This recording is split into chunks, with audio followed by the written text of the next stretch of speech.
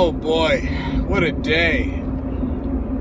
So, there's not many people that dig into the Bible probably as much as I do in a day at my work. And there's a lot of people that we know in the world that are unbelievers.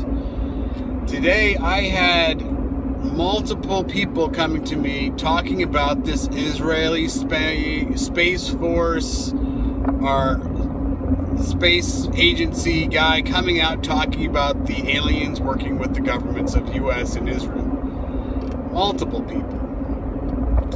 Now, that means that it's going around the podcast, it's getting on little, webinars and stuff. The government's not talking about it. They're still COVID. So, there again, the systems that are of this world have to be brought down if they're going to bring a new world order.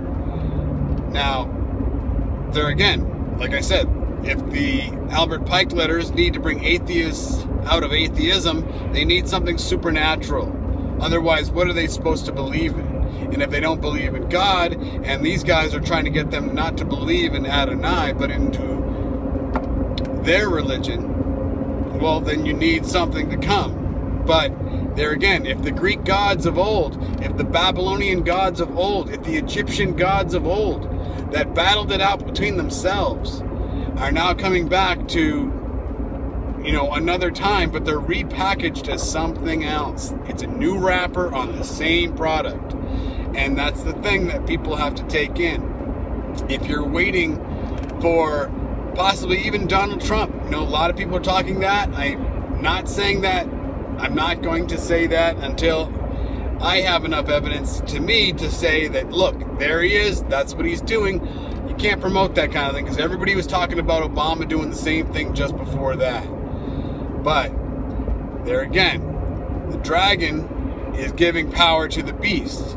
What if the beast is these ancients, that he has promised power to? Why does it have to be a man on this earth? If they bring it out as an alien, what if he's wearing a mask? You can't see his face, just like the old ancient Egyptians. They all had helmets, and they were dog faces, and birds, and all these other things, right? Lion heads, the Sphinx, and all that. They're mixed.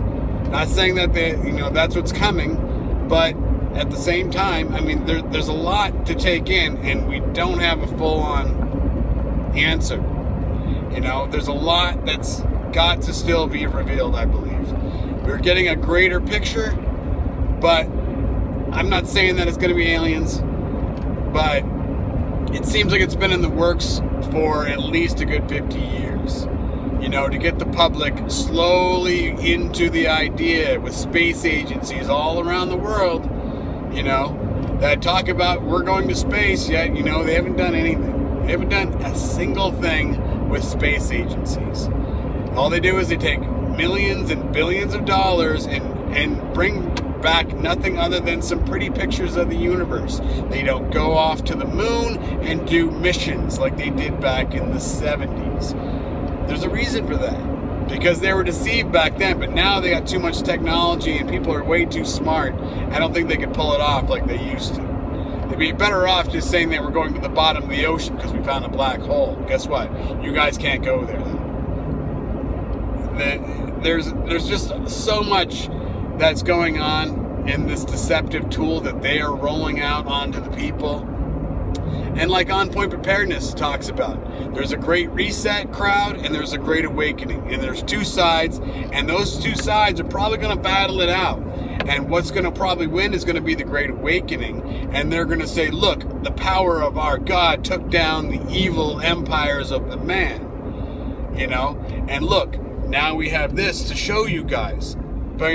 Israel's talking about they were in contact with their Messiah, but they haven't revealed him yet. Because the world's not ready, or we're not ready, something to that effect. Okay, now look at this guy, this speak in this guy's letter that he wrote, about the alien agencies and all that, the Galactic Federation. So what are they looking for? Oh, well, they're waiting for a calmer time to reveal that when man is ready, so that way they can get a full and better understanding of space and spaceships.